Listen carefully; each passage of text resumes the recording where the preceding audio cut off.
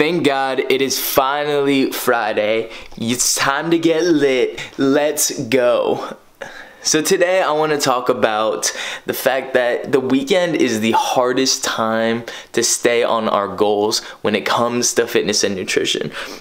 And why is that? Because on the weekends, a lot of our actions are determined by the people we surround ourselves with and the situations that we're put in. When you go to brunch and you are with your friends and they all want to drink mimosas, you're gonna drink mimosas. It's just gonna happen.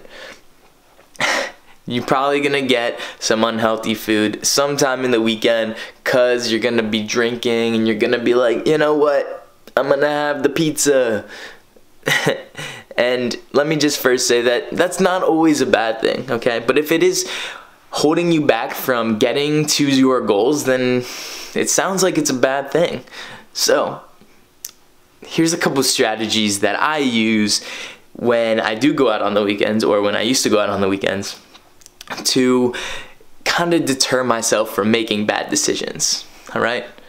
So number one, let's talk about drinking first. Drinking is really difficult because alcohol has calories. It actually has 7 calories per gram. So this is more than a gram of carbohydrates or a gram of protein even. So that's a lot of calories. And when we start to consume more and more alcohol, we're getting more and more calories. And here's the crazy thing. We generally consume alcohol with high sugar drinks like margarita mix or soda, or we use chaser. So these are all things that are going to add to the amount of calories that we're getting. So one strategy that you can use is, if you're ballsy, you can take shots. And I'm talking straight shots, no chaser. Or you can find a low calorie mix to use. If you use something like sparkling water that has no calories, those are fantastic. The bubbles really help kind of deter the taste of alcohol, but at the same time you're not getting the additional calories and the extra sugar. And you kind of just have to accept the fact that alcohol is going to have calories. Now, here's the other thing about alcohol. Alcohol deters your body from recovering from exercise as quickly as possible. They say about 24% of your muscle synthesis decrease. I don't want to stick to that number, but that just gives you a general idea of how much it affects your body. So even if you're drinking just a little bit of alcohol, you may feel sore the next day. And this could be one from lactic acid buildup from your body trying to rid yourself of alcohol, but it could also be because your muscles just don't get to repair themselves. So just keep that in mind when you're really trying to get to a goal, especially if your goal is to gain muscle. This makes it really, really difficult. You're gonna be working twice as hard for twice as long to get the same amount of muscle that you would if you weren't drinking alcohol. Now, I don't wanna say don't drink alcohol, because drinking and being social is a part of life. And if we're too stressed about our nutrition and fitness goals, then we're not gonna reach them anyway, because stress and cortisol release is just as bad as alcohol.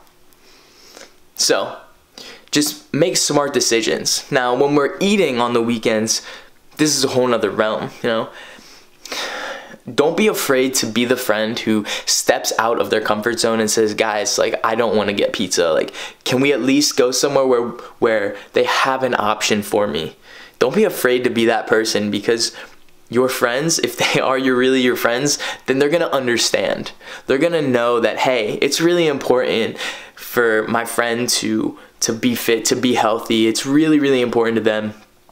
So I'm willing to make a sacrifice for them, because people innately, they want to give. They want to help each other out. Don't let them peer pressure you. Stand up for yourself and stand up for your values and your goals. It's not a bad thing to be outspoken and tell people, like, hey, like, we need to compromise here. That's just a part of living and a part of friendship and setting boundaries. So let them know, hey guys, yeah, okay, we can get pizza, but let's go to a place that is gonna at least have a pizza option that is a little bit healthier.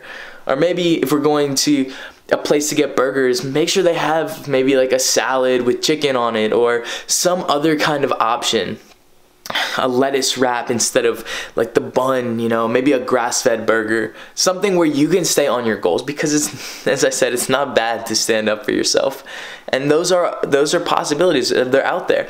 Use the restaurant to your advantage. Restaurants will allow you to adjust a meal however you want. Ask for dressing on the side. Replace this with that. Replace a side of fries with a side of vegetables. They would love to do that because they want to make the customer happy. So don't be afraid to ask the waiter, the waitress, how can I adjust this? How can I change this? Is this okay? Like, let's do this instead of this because I have goals and I want to achieve them.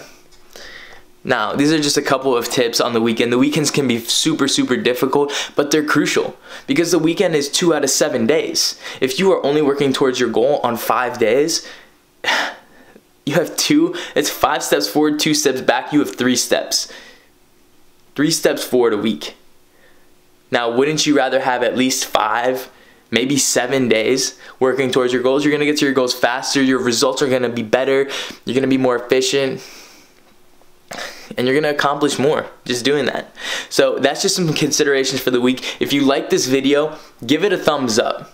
Go ahead, subscribe below so you can get access to my videos as soon as they come out. You don't have to worry about missing another one, so that you can get all your tips in, you can get to your goals the fastest. I'm here to help you. Feel free to DM me on Instagram or on YouTube, or leave a comment, whatever. If you have any questions for me, let's get you there. Have a good day.